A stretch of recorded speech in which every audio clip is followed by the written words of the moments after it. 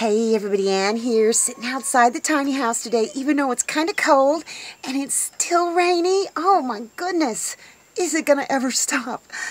Everything water-wise is filled up, so I don't even need the water.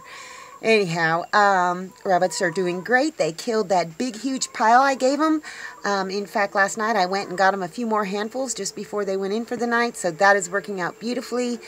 UPS did come, and I'm going to show you the Prezzie that I got in just a minute. And, what else? Oh, I'll just show you what I had for breakfast first. Another egg frittata. It turned out delicious. Those onions are growing wild out in my yard, and so I snipped up some of those and put them in there, put some taco sauce on them. I did actually make quite a large frittata, and I have shared some with the doggies, but they didn't get any of it that had the onions in it. Oh, and I put some shredded mozzarella cheese in there too, and it turned out delicious.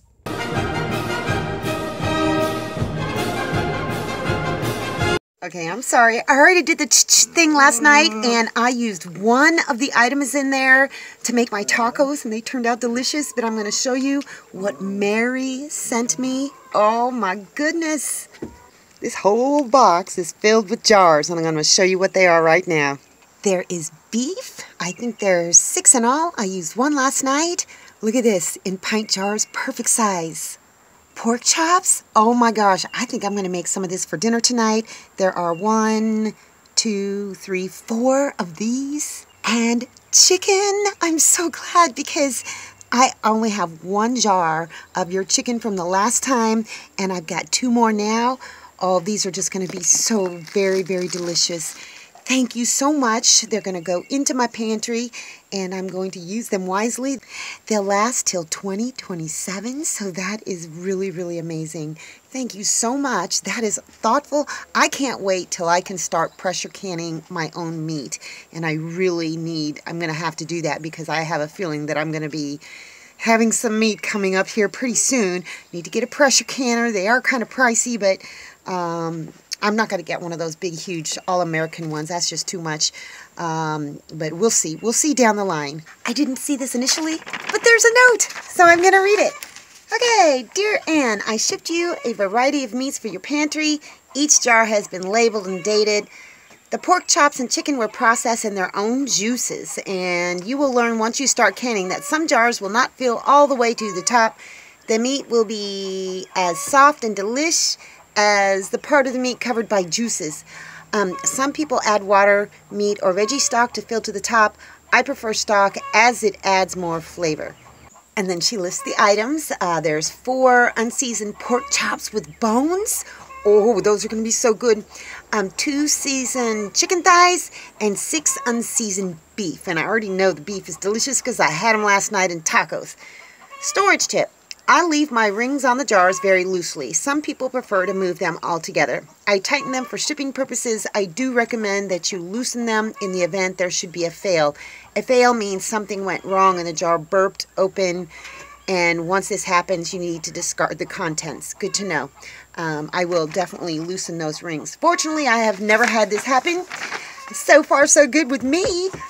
Safety tips when opening: inspect the jar's top that has not popped. Yes. Smell the food for spoilage. It's all smelled very wonderful once I open the jar. And then she shares her testimony. My testimony.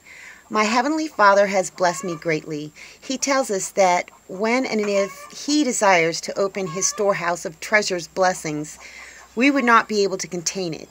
His grace abounds, and because of these things, I want to praise Him by blessing you and others. I have seen your kindness, Ann, towards your neighbors, and I am touched by it. Continue your walk in faith. I pray daily for all of the brethren who are faithful and obedient, because this world has become increasingly ungodly. I ask Him to keep them safe from harm and to meet their daily and future needs. The Scriptures tells us that in the time of His favor, He will hear us. In the day of His salvation, He will help us. Therefore, let us pray one for another faithfully until He returns. And then she shares, and she says, love in Christ, Mary. Psalm 1. Blessed is the one who does not walk in step with the wicked, or stands in the way that sinners take, or sits in the company of mockers, but whose delight is in the law of the Lord, and who meditates on his law day and night. That person is like a tree planted by streams of water, which yields its fruit in season, and whose leaf does not wither. And whatever they do prospers. Well, hopefully I can follow this. This is a beautiful psalm. Anyhow, I don't know what those chickens are squawking about. All I know is I really, really thank you, Mary, that those canned goods, oh, I know they're going to keep me going for a good long while. So thank you, sister. Well, I got to do something nice for somebody today. I got to take a neighbor to the dump and help offload their trash.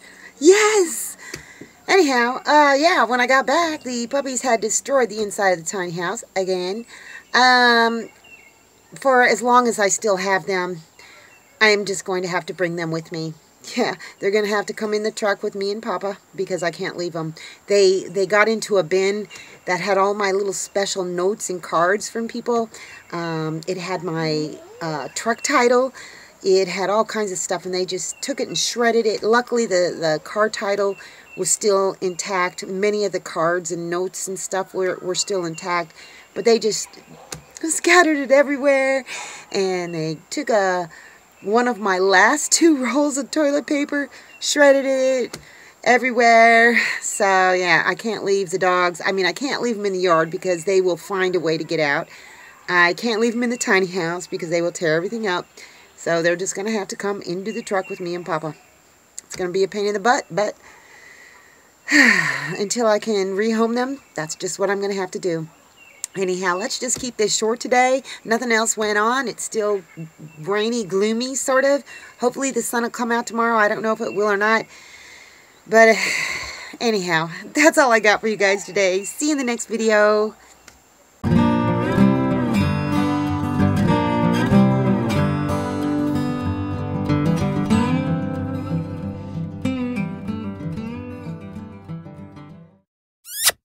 Thanks for watching, everybody. I hope you enjoyed the video. Make sure you like, subscribe, hit the bell, and y'all have a good one.